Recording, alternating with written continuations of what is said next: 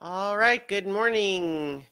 It is 8:35 a.m. on Sunday, March 17th, 2019. I'm Christiana Ellis, and I just got up. This is 5 more minutes. Happy birthday. Happy St. Patrick's Day, I suppose.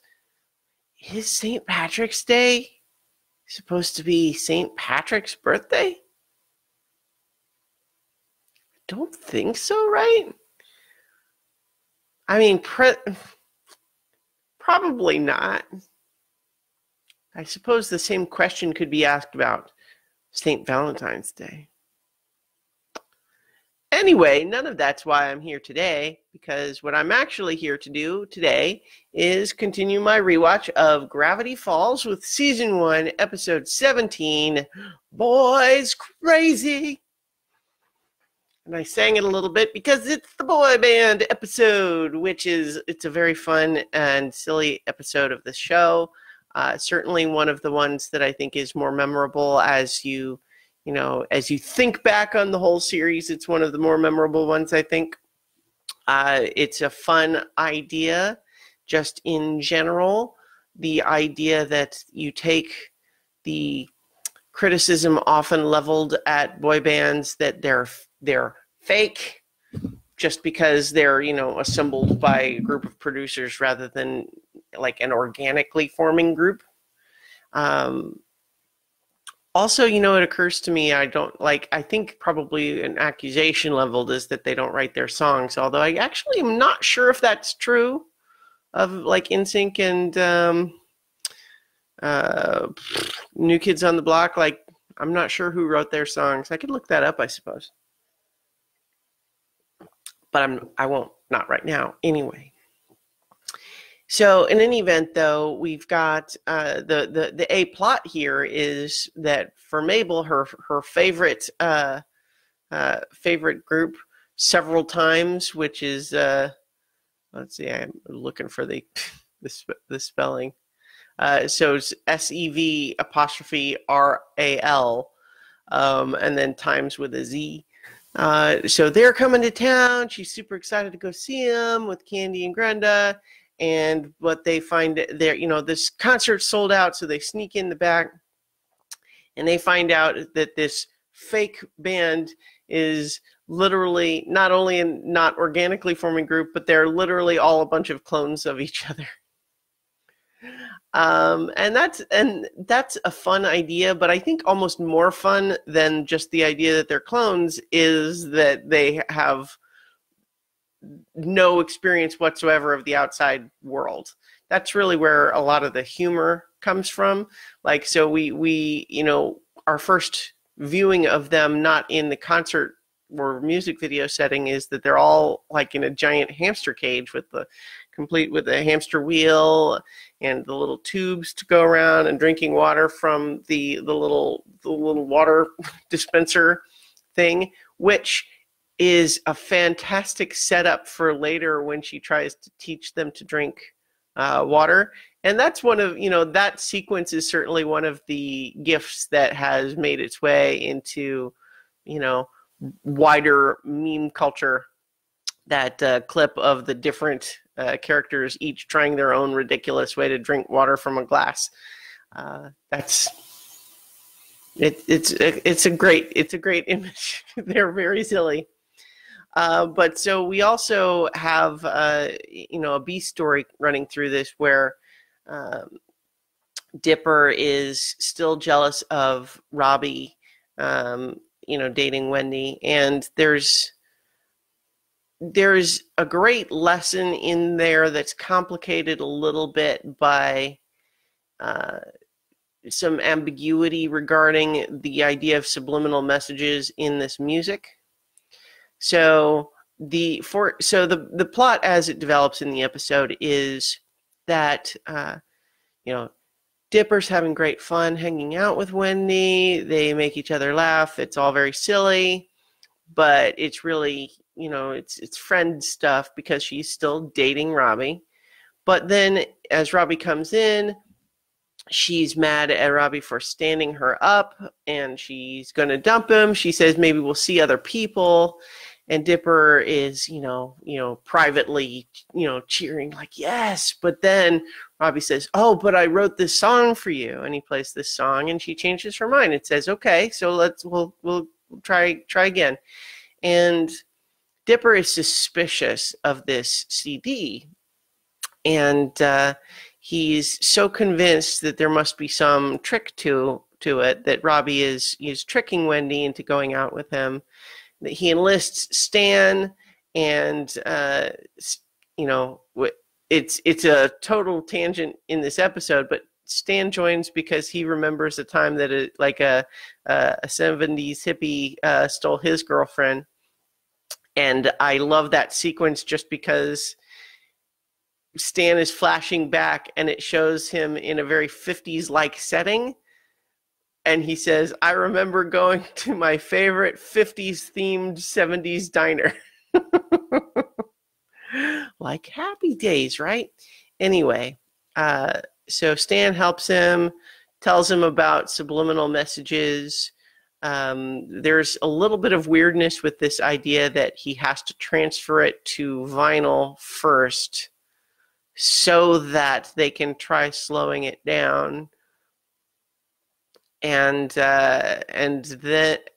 because that's how you hear the messages, but then it's playing it backwards that actually reveals a message, which is, you are, your mind is mine, I control you, that sort of thing, which is, it's a little weird, first of all, that it's supposed to be like this revelation that doing it backwards is the way to hear it, when it seems surprising that that's not always like, isn't that the way you would expect to hear it? Why would it be a surprise?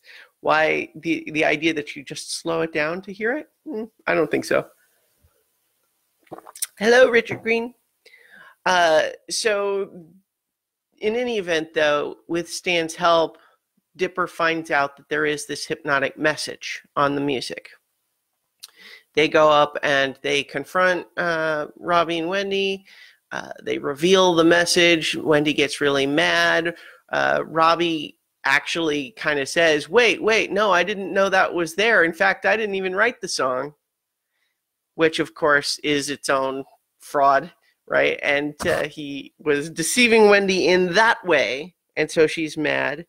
But it's a little bit confusing, A, where did the message come from, and B, was it actually affecting Wendy? Because as the story plays out, it feels like we're meant to feel like the message didn't actually do anything, and that Robbie's real crime there was not writing the song and presenting someone else's song as his own, rather than trying to mind control her. But I feel like it all becomes a little bit muddied as far as, like this is a show where the idea of a mind control song is not outside the realm of possibility. But it's not clear in this episode if that's supposed to be what's happening or not.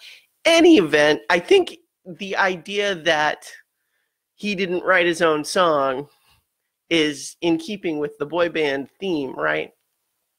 But the real meat, though, the actual interesting lesson for Dipper there is that he had been so caught up in his jealousy of Robbie and his seeing Robbie as a rival, that when he defeats Robbie by revealing, this whole thing, even though the crime, so to speak, was not even what Dipper thought it was, and then he goes to immediately ask Wendy out as she's, storming away, and she just totally lets him have it, of like, I'm horrified and upset and feeling betrayed right now because my boyfriend tried to trick me, and now you're taking that moment to ask me out? That's awful. And she tells him that so, and it's an interesting lesson to have a kid learn in a cartoon like this idea of really having it slap him in the face, realizing that he was not thinking of what's best for Wendy. He was being selfish. It's the whole thing that underpins this idea of the friend zone, which is to say that if if a guy feels like, oh, I'm stuck in the friend zone, I want it to be more, but I can't because I'm in the friend zone. Well, you know what? You're not being a good friend. So you are still the bad one in that situation. If you are mad at a woman for treating you like a friend. Anyway, so they don't actually go there with those specific words. I think when this show was new, I think the discourse had not yet evolved on that idea, but certainly the concept is still there, which is to say, Dipper is only really pretending to be Wendy's friend because he wants more. And so because he actually wants more and is not interested in just being friends, he ends up being a pretty crappy friend. And so that's an interesting lesson to include. But so in the meantime, that's all happening in the background with Mabel and several times where she, Mabel and Grenda and Candy find these guys. They realize that, oh, these guys are in a bad situation. They deserve to be free. Got to help them escape. And, brings them back to the Mystery Shack. And then they realize, oh, the producer's on the run, so they have to keep him hidden. But then, Mabel is so thrilled to have them there, and it's so exciting. And it's fun that it's portrayed as so innocent because she's boys crazy about them. But at the same time, they, what does she want to do? Well, they form, she's doing like classic sleepover type activities. It's like, yeah, let's get in a braid train where we'll all braid each other's hair, that sort of thing. And she really takes charge in teaching them how to do things and live life, but she starts getting so attached. Like Candy and Grenda actually, say it even a little bit earlier, which is to say we shouldn't get too attached because the whole plan here is we got to let them go.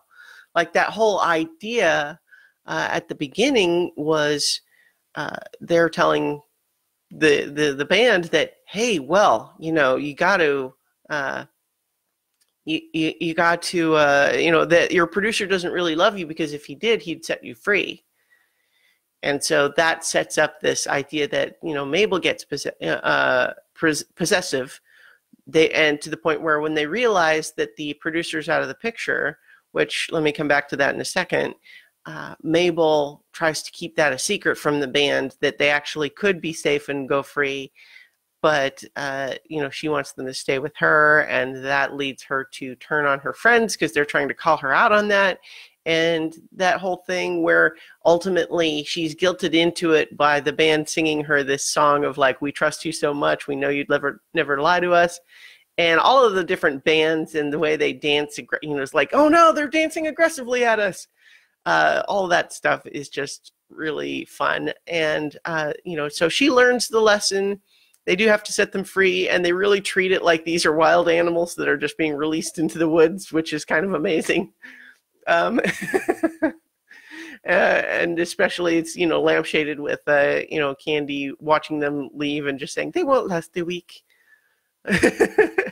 And so, yeah, that's this episode. I wanted to come back to just one of the jokes that doesn't age super great is the idea that because the goat ate his rear license plate, that's why the producer gets arrested and possibly subjected to police brutality and or trumped up charges.